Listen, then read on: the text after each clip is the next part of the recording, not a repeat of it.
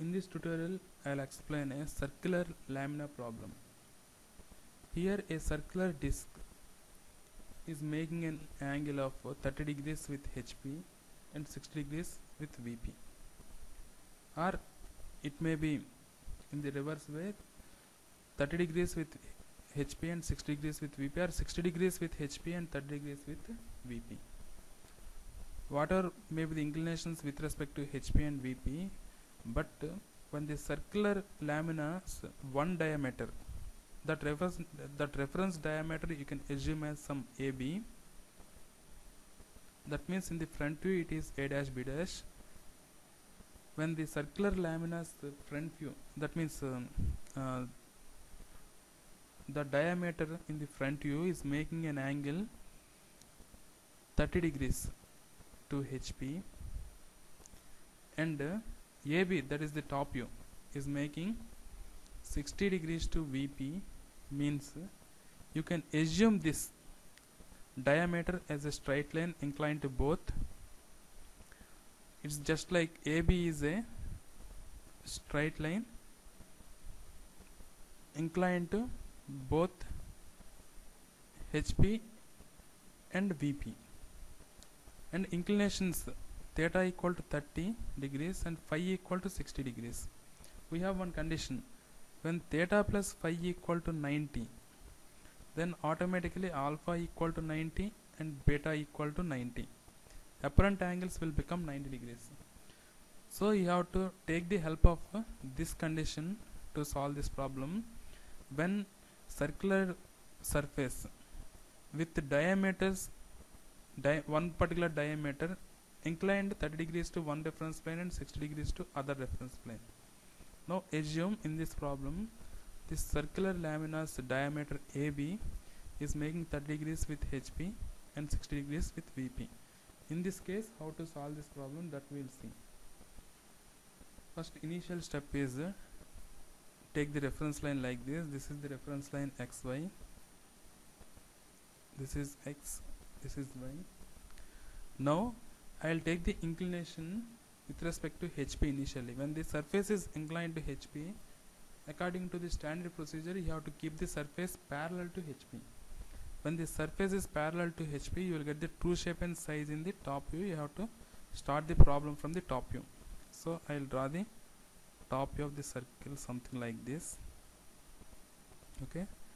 Next step is I will divide this circle into some 8 parts. Okay, something like this. I will divide this into 8 parts. Now this is A,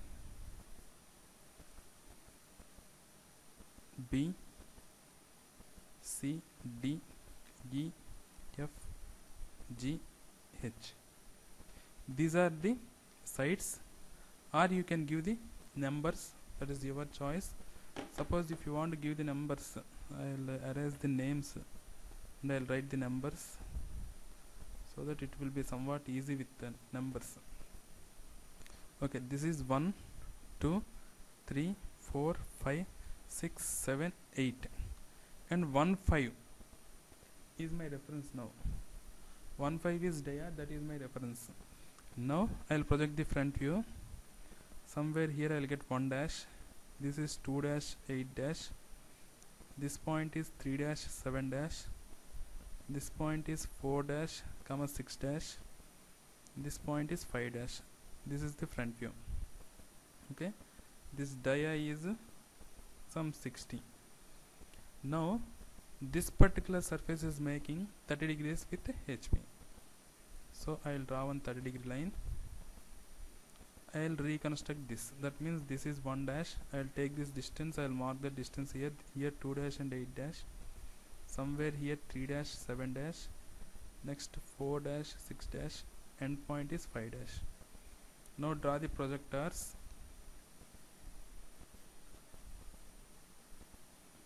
Draw the locus lines from here. Here I will get 1. This point is 2. This is 4. Somewhere here I will get 3. This point is 4. This point is 5. This is 6. This is 8. Here I will get 7. Now I'll get the reduced shape something like this. This is in the form of an ellipse. Okay, now my reference is 1 5.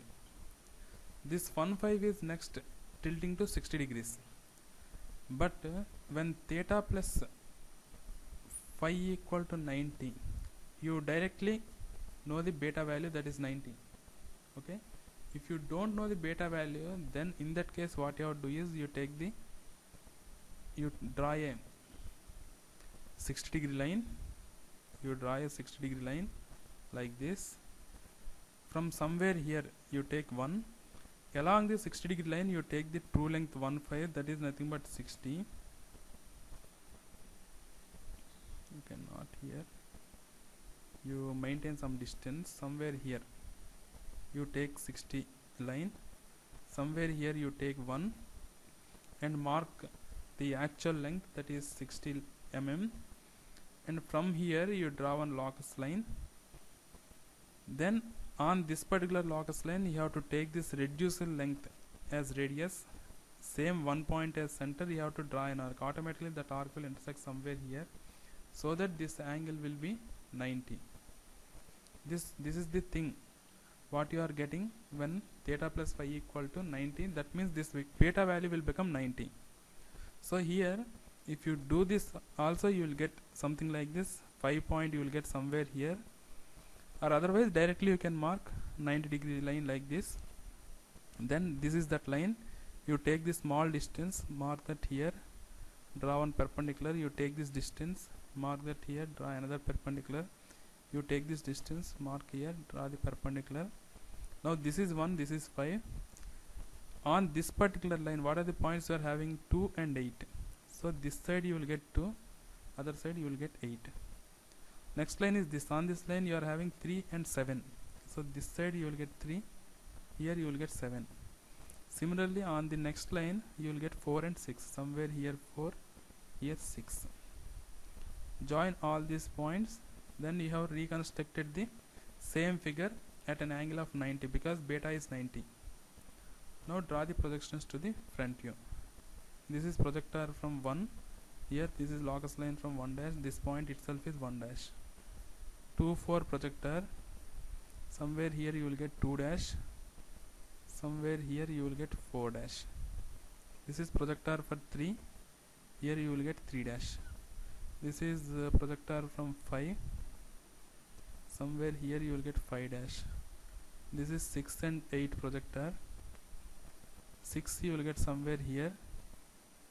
8 you will get somewhere here.